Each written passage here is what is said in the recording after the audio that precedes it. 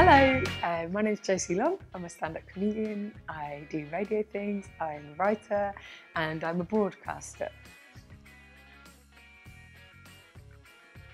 So the reason I wanted to make a costume that was a cape of books and that was a homemade cape of books, and the reason that I wanted my superhero to be fairly low-key and fairly natural is I wanted to represent the idea that I wanted to represent scruffy, bookish women who like to self-educate and the power that exists in knowing who you are and being that and not giving a damn about other people's opinions of what that might mean. And so when it comes to the books that we put onto the cape, I wanted to have female authors as well. I wanted to represent people having their own individual voice and being strong enough in their own shoes to broadcast that, but strong enough in yourself to kind of have your own voice. And so that for me is what it represents. It represents telling your story in your own way,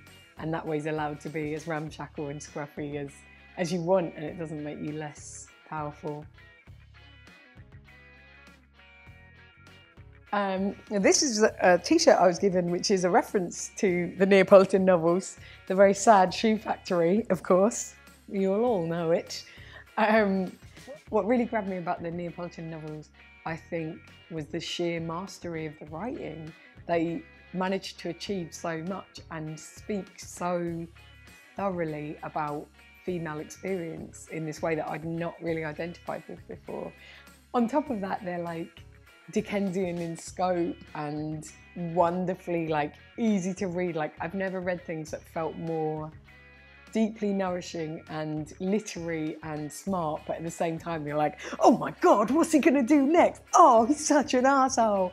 And also it's just such a wonderful portrait of the complex friendship you have with someone over 50 years of your life and of really closely relating to another person as a friend. I thought it was marvellous like that. It understands people and it writes about them in a way that is both really page-turnery and really high-end. So I really liked it.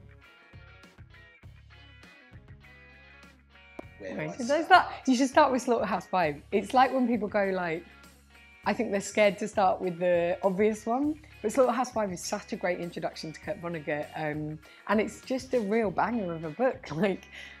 It's such a tight piece of writing, and it's so affecting and funny in places and brilliantly written and a really good example of what he's like. So I would always say start with Slaughterhouse-Five. I'm quite controversial insofar as I don't like Breakfast of Champions. It's like my only one of his that I don't really get on with. A lot of people start with Breakfast of Champions. That's initially what I tried to read when I was 18 and was like, oh, I don't like this. So Slaughterhouse-Five, I would say, even though it's oh, what's your favourite crisps? Ready, sorted? Sure. It seems like the route one option, Slaughterhouse-Five. Then I would say anything else is great, like Cat's Cradle, Galapagos, Timequake, Hocus Pocus. The short stories are really fun. You just can't go wrong with them, apart from Breakfast of Champions, which I do not think is his best.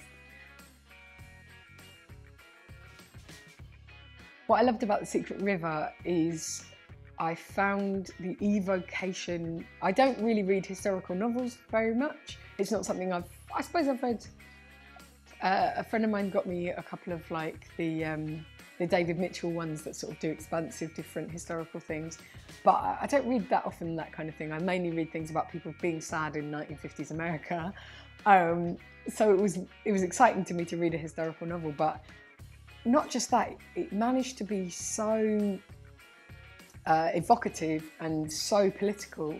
I felt like she really, really made you aware of the crushing nature of poverty and how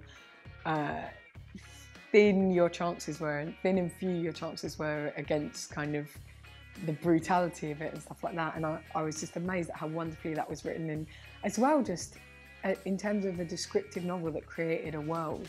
I thought it did it in such an accomplished way. It was wonderful. It really, I loved reading it. I find like there is always this tension because you want to read things that are literary novels that will tell you things about life. And so sometimes that makes you feel like guilty when you're really, really enjoying something because it's telling you a really lively, descriptive story. But I thought that it managed to do that and still felt like a really moving and important thing that talked about really big political issues like colonisation and racism and poverty and all these things that are like, and it kind of managed to talk about these things with the depth that they need, but also be really interesting and talk about like food they made, you know, which I really like.